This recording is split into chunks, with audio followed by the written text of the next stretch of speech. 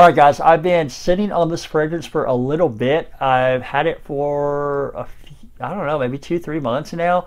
It's the new formulation of Mill Ave from Icon de Parfum, which is an indie house based out of Arizona. I have the original formulation that he dropped back in February.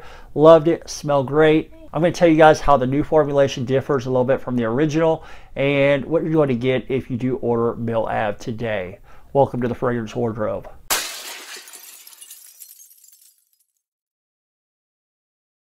All right, so when you order from Icon de Parfum, you will get a fragrance like this. It's going to be a stock bottle, but you have the laser etching of the logo. Also, can you see it right there? Mill Ave, maybe, I don't know. It's laser etched on the bottom as well, so that's pretty cool. And he actually does that by hand. You have a stock cap that's copper, stock copper atomizer, and your atomizer performs pretty well.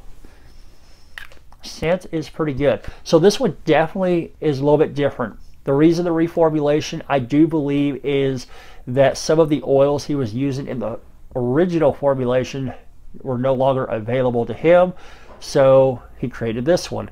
Now, in the original, I do believe it listed maybe like bergamot, cedar, watermelon, I think. It only listed 3 notes. Now, in this one, there are more notes listed, such as apple. And in the opening, you do get a little bit more of a fruity feel from it. The original kind of had a little bit of a white EDT feel, but not like a clone, a copy, or anything like that. It just kind of came across that way a little bit, but with a really nice watermelon. This one will open up a little bit more fruitier, I think. Almost a little candied fruit. You'll get the watermelon. I think there's a decent little blend with the apple, and you get the cedar coming through much more with the new formulation of Mill Ave than with the old formulation. The cedar, I think, plays a huge role in this fragrance from, I'd say maybe like for the first 10 minutes, like 10 minutes after you spray it, all the way through the life of the fragrance, you're going to get that cedar. There's some musk in here as well, but really for me, you're getting like this woody, dry woody type of fragrance with the cedar, and you do have the watermelon. It does come out, and it gives a little bit of a nice, unique scent to this indie fragrance. All in all, it's just a really good fragrance. It does perform pretty well also. The new formulation, for me, does perform better than the original. The original formulation, I was actually getting like maybe 5 to 6 hours of performance longevity wise, with a solid 1.5 or so of projection. With the new formulation, however, I'm actually getting a lot longer. I actually did talk to Icon. We were discussing the performance on this the day I happened to be wearing it again, and I was timing it, and I was actually getting more like 7 hours out of it, maybe like even 8.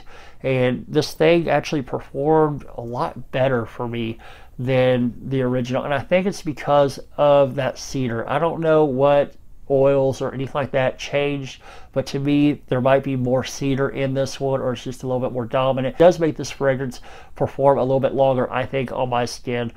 So yeah, I'm getting about 7 to 8, which is pretty solid. For the projection, I'm getting a solid 2 hours of pretty decent little bubble. I wouldn't go as far to say wingspan, but maybe just a little bit less than wingspan. So it is going to give you a pretty good little scent bubble for that first 2 hours. The sillage is there. You're going to have that scent trail that people desire when they're buying fragrances, and even once the projection starts to die down, it never becomes like a skin scent. You'll still pick up wafts of it. You'll still have a scent trail as you pass by people. People will notice your fragrance.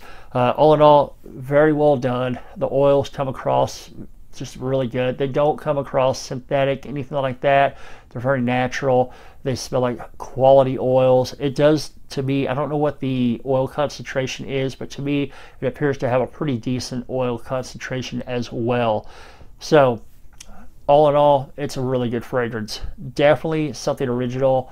It's not copying anything or anything like that. It's definitely just a really cool, original indie scent that you can pick up pretty affordably for like $39.99. I believe it's $39.99 plus your shipping, which is like $4 or $5 if you're in the United States. So definitely worth checking out. And he does offer discovery kits, and they are the nicest discovery kits, like the nicest decants I have come across. I think they're the nicest. Order a discovery kit. Check out all of his offerings if you haven't already, because I mean, he puts the details into his work, and there's bound to be a fragrance from the house that you're going to enjoy.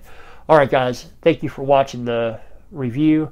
If you would, please do give me a like, give me a subscribe, comment down below if you've tried anything from this house, if you've heard anything about this house, anything like that. I'd like to hear your feedback on what you think of Icon de Parfum and Mill Ave.